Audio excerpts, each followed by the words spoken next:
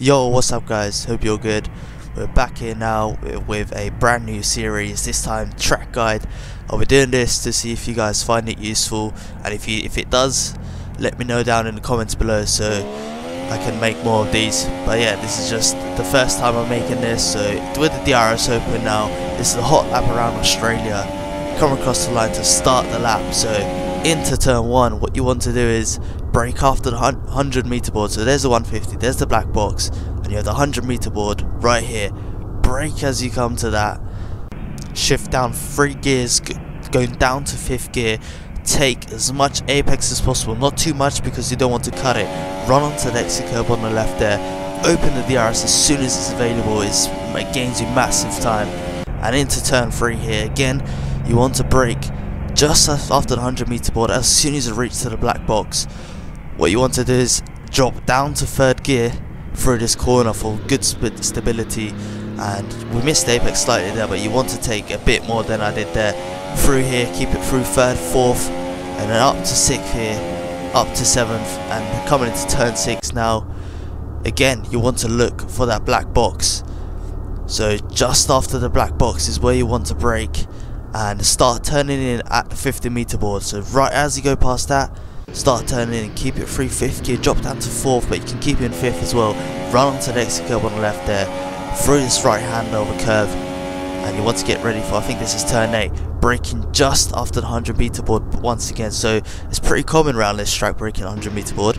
And coming into this apex now, clip it, don't get the sausage curb on the inside because it makes your car jump. Keep it through 4th there, and now we prepare for the high speed chicane, going up to 8th gear. And here you want to not brake, don't brake at all, but start turning as the white line finishes right there. Start turning right there, get a bit more apex than I did there. Drop down to 7th gear and then keep it full throttle through here. A bit of a cut there, but you can still get that corner clean with full throttle. And now you get ready for the right hand line. And here again you'll be looking for the 100 meter board once again, braking just about in between, actually between 50 and 100 meter board. Brake there and start turning in as you go past that left green board on the left.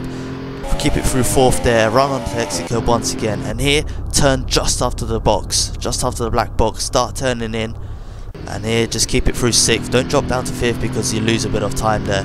Run onto the exit curb as well, just maximize the track. Here again, brake, it's just instinct here, but you can brake just after the shadow starts, or just after shadow, and you can start turning as you come to the black box. Keep it through 3rd gear, and now you prepare yourself, go as wide as possible through here for the best entry possible, up to 5th gear. Open the DRS as soon as it's available, and that is pretty much the lap around here.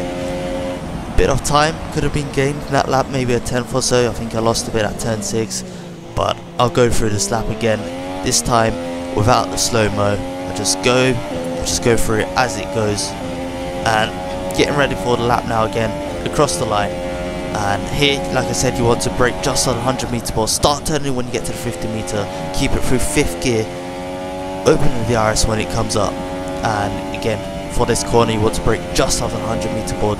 Trail brake, keep it in 3rd gear, swing the car to the right, keep in 3rd gear up to 4th, clip the apex on the left there, not too much, and into this fast right hander now. Coming up to turn 6, brake just after the black box, start turning at the 50 meter board, keep it in 4th gear, and through this right hander now, coming up to the chicane-esque corner, braking just after the 100 meter board once again, keep it in 4th gear. Don't clip the inside curb there, don't get the sausage curb, clip the apex but not the sausage curb, and shift up to 8th. You can choose to keep it in 7th, but I shift up to 8th, drop it to 7th, take a bit more apex than I did there, but that's pretty much okay. I think another half attempt maybe could be gained there, but it's all good. Into this right hand just after the 100 meter board, between 50 and 100, keep in 4th gear. For this right hander, keep in 6th gear, clipping the apex, run onto the exit curb on the left there, brake just off the shadow here, in 3rd gear, swing the car to the left, and then back to the right, up to 5th, open the DRS, and that is pretty much the lap done. And like I said, a bit more time could be gained, maybe a 10th or so through turn 6 and the chicane, but overall I was pretty happy with that lap. And Looking at the aero now, 7.6, looks like that's the perfect balance around here. 75-70 diff. The camber, only touch the camber just all the way to the right. Brake, obviously brake pressure go down to 70 due to my pedals. I feel like you can use 80%. But going through the setup now again, 7.6 aero. Transmission is 75-70. Suspension, yeah, pretty much simple. Just put the cam ball to it right. Ride height 5.5, and yeah, that is pretty much the setup here. Rear tire pressure a bit low due to more stability on the rear, and sometimes better traction as well in low speed corners. But yeah, that is pretty much it. Hope that helps you guys, and let me know down in the comments if it does actually help, because if it does, then maybe it's worth making more of these for other tracks. So yeah, thanks for watching guys, and I'll see you next time. Cheers.